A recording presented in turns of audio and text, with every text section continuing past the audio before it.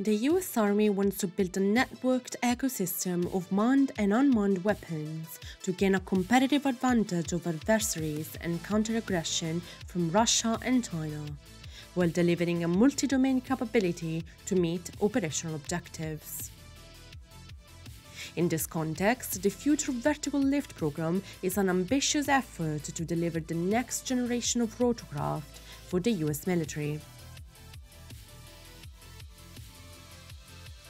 Beginning with the Joint Multi-Role Technology Demonstrator program, the Future Vertical Lift plan has now evolved, with the Future Attack Reconnaissance Aircraft, FARA, and the Future Long Range Assault Aircraft, FLRAA, as its cornerstones. There were 5 contenders in the FARA competition to develop a replacement for the Army's now retired OH-58 Kiowa helicopters and a number of AH-64 Apaches used for armed reconnaissance.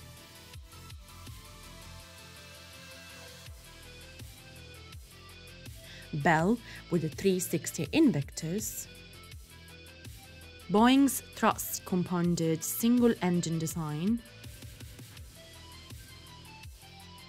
Karem's AR-40 rigid main rotor helicopter with a rotating wing and a pivoting tail rotor, AVX and L3 Ares using coaxial compound and ducted fan technologies, and Sikorsky with the Raider X.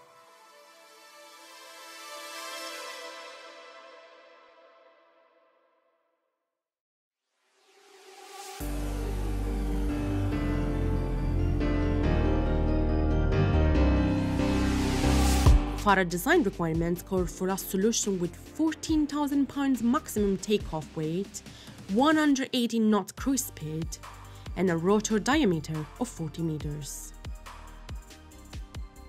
2 of the 5 competitors, Bell and Sikorsky, were selected at the end of March to build the FARA prototypes. The program has had a significant cost so far, with awards of between $732 million and $938 million, having been made to the 5 original competing companies. FARA will be an agile, fully integrated platform designed specifically for the US Army requirements.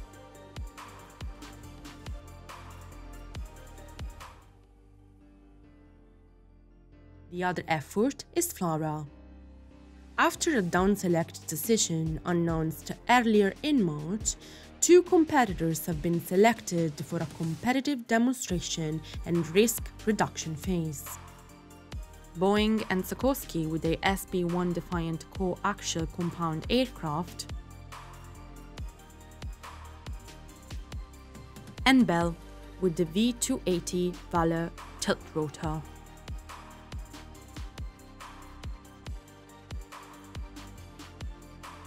The fielded FLRAA aircraft will enhance multi-domain operations as well as provide improved air assault and medical evacuation support.